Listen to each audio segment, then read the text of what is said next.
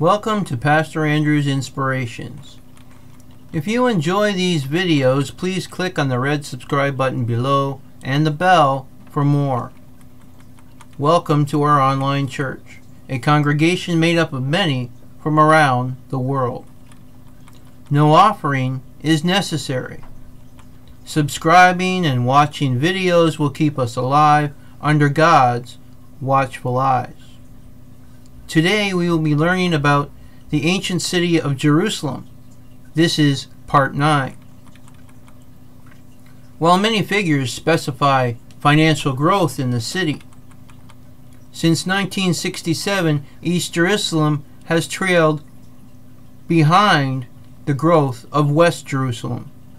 Yet the ratio of households with employed persons is higher from Arab households at 76.1% than for Jewish households at 66.8%.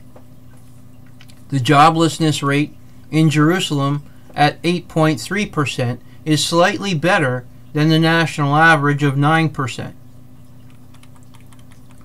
Although the civilian labor force accounted for less than half of all persons 15 years or older, it is lower in comparison to that of Tel Aviv at 58% and Haifa at 52.4%.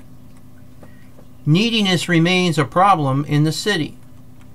37% of the families in Jerusalem in 2011 lived below the poverty line. According to a report by the Association for Civil Rights in Israel, 78% of Arabs in Jerusalem lived in poverty in 2012, up from 64% in 2006.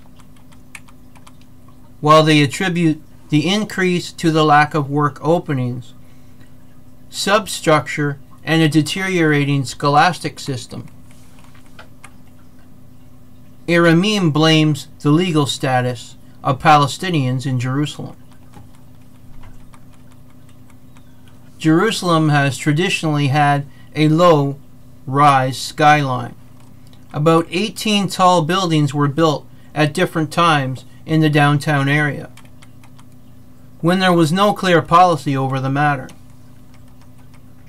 One of them, Holy Land Tower 1, Jerusalem's tallest building, is a skyscraper, by international standards rising 32 stories. Holy Land Tower 2, which has been approved for construction, will reach the same height. A new master plan for the city will see many high-rise buildings, including skyscrapers built in certain designated areas of downtown Jerusalem. Under the plan, towers will line Jaffa Road and King George Street.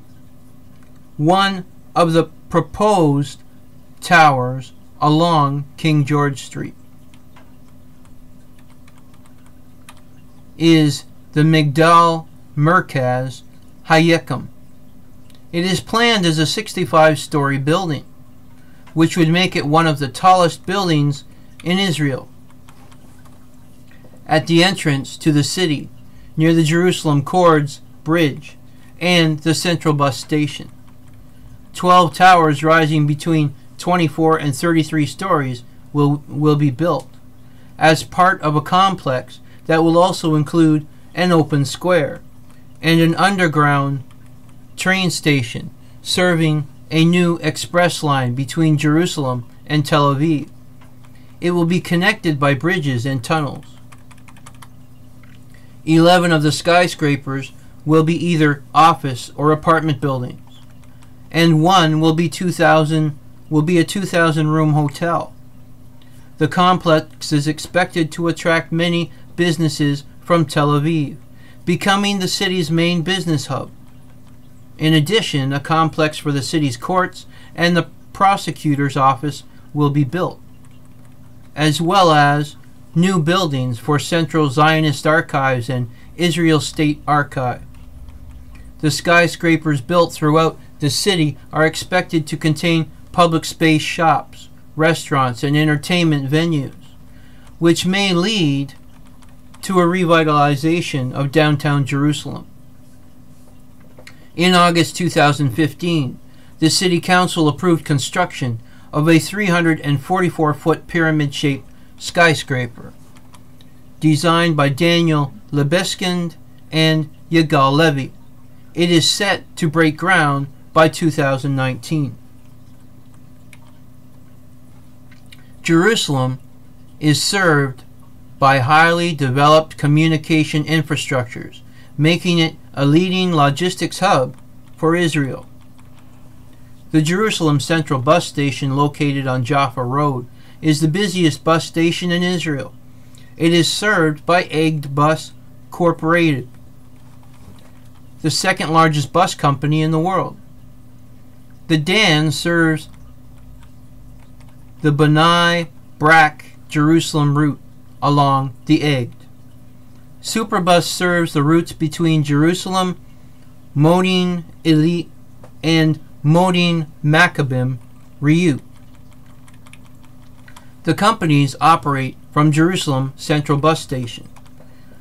Arab neighborhoods in East Jerusalem, routes between Jerusalem and locations in the West Bank are served by the East Jerusalem Central Bus Station, a transportation hub located near the Old City's Damascus Gate. The Jerusalem Light Rail initiated service in August 2011. According to plans, the first rail line was capable of transporting an estimated 200,000 people daily. It has 23 shops. The route is from Pisgat Ziv in the north via the Old City and City Center to Mount Herzl in the south. Another work in progress is a new high-speed rail line from Tel Aviv to Jerusalem, becoming partially operational in 2018 and was expected to be completed in 2019. Its terminus will be a new underground station 262 feet deep, serving the International Convention Center and the Central Bus Station. It is planned to be extended eventually to Melha Station. Israel Railways operates train services to Mala train station from Tel Aviv via Beit Shemesh. Begin Expressway is one of Jerusalem's major north-south thoroughfares. It runs on the western side of the city, merging in the north with Route 443, which continues toward Tel Aviv. Route 60 runs through the center of the city near the Green Line between East and West Jerusalem. Construction is rolling on parts of a 22-mile ring road around the city, nurturing faster connection between the suburbs. The eastern half of the project was theorized decades ago, but reaction to the planned highway is still mixed. Jerusalem is served by Ben Gurion Airport, some 30 miles northwest of Jerusalem, on the route to Tel Aviv. The Tel Aviv-Jerusalem Railway runs non-stop from Jerusalem Yetzak Nevan Railway Station to the airport and began operation in 2018. In the past, Jerusalem was also served by the local Adaro Airport. Adaro ceased operation in 2000. Universities. Jerusalem is home to several prominent universities, offering courses in Hebrew, Arabic, and English. Founded in 1925, the Hebrew University of Jerusalem was ranked among the top 100 schools in the world. The Board of Governors has included such prominent Jewish intellectuals as Albert Einstein and Sigmund Freud. The university has produced several Nobel laureates. Recent winners associated with Hebrew University include Avram Hershko, David Gross, and Daniel Kahneman. One of the university's major assets is the Jewish National and University Library. This building houses over 5 million books. The library opened in 1892, over 3 decades before the university was established. It is one of the oldest, largest repositories of books on Jewish subjects. Today it is both the Central Library and the University and the National Library of Israel.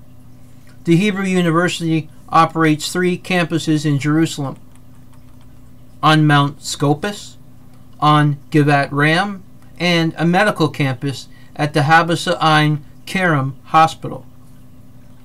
The Academy of the Hebrew Language is located in the Hebrew University in Givat Ram.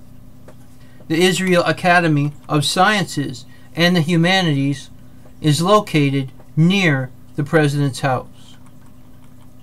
This was the ancient city of Jerusalem, Part 9. Please stay tuned for Part 10. Adonai Nisi, the Lord, is our banner. Remember, if you like these videos, please click on the subscribe button below and the bell for more. God's blessings be upon this message and us all.